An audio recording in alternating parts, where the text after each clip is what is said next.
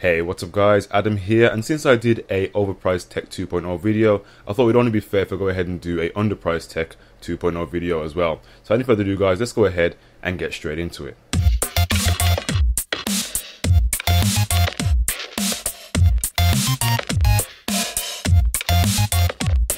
So coming at number 5, we have the i7-5820K.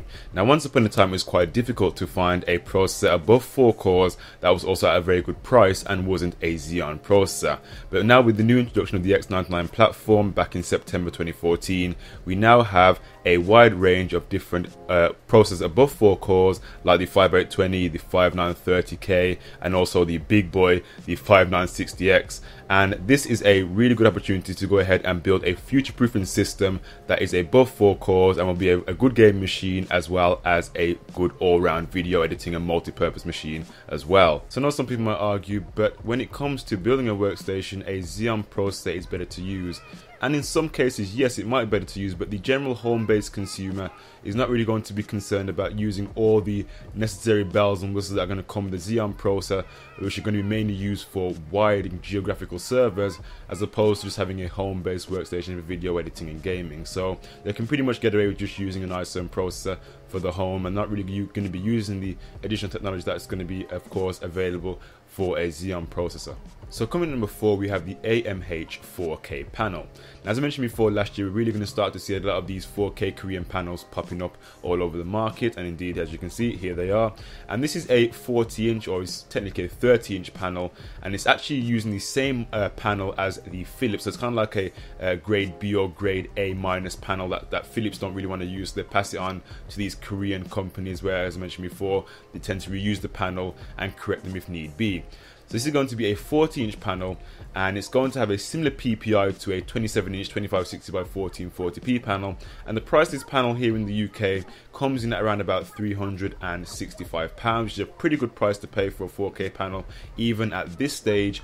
And it doesn't really have any of the cop-out 30Hz TN nonsense. It is a 60Hz panel and it has a PLS panel, so it kind of sits in between an IPS panel and a TN panel. So it's a PLS technology that's used in the panel, so you're going to have very good viewing angles, and you're going to have kind of a low millisecond response time, but it's not going to be, of course, low as a TN panel. But as I mentioned before, if you want to go ahead and see a full review of this monitor, you can go ahead and check out MW Technology. You can go ahead and check out Tech Syndicate's video on this panel as well. I'll leave the links in the description down below. It's a fantastic monitor for the price, and it's really giving some of the lower end 4K panels, even from Dell, a good run for their money. So be sure to go ahead and check out this monitor. It's definitely a really good monitor for the price. So coming in at number 3, we have the Vivitar f1.4 35mm lens. Now this lens has a lot of different names. It's also called the Rokinon lens if you're going to be in the US or Canada, but this is a fantastic lens for your collection. I mean, when we normally think of camera lenses, you think of really high prices like from Sigma and Canon.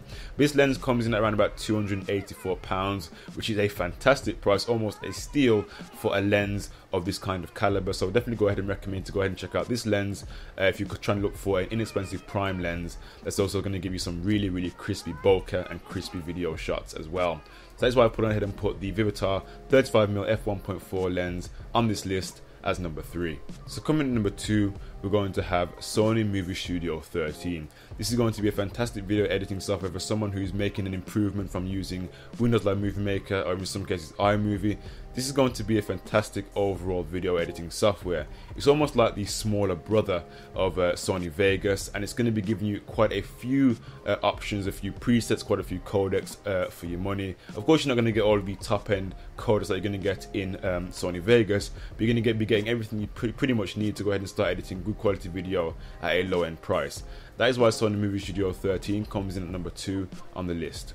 So coming in at number 1 is going to be the Focusrite Scarlett Solo Recording Package. This is going to be a fantastic package because you're going to get an XLR microphone, a preamp, you're also going to get a set of headphones and an XLR cable, all coming at £130. That's a fantastic price, and you don't have to worry about concerns about compatibility and things. It's all going to be everything you're going to get in the box. It's pretty much ready to go ahead and connect straight to your computer, and at £130 that is a really real steal of a price. So definitely go ahead and recommend that if you're going to be someone coming from using a USB microphone or even a 3.5mm microphone that you had before. Anyway guys, that's pretty much been the top 5 underpriced tech list 2.0. Hope you found it useful, hope you enjoyed it. Anyway guys, it's been Adam here. Thank you for watching, take care, and of course I'll see you guys in the next tech video. Bye for now.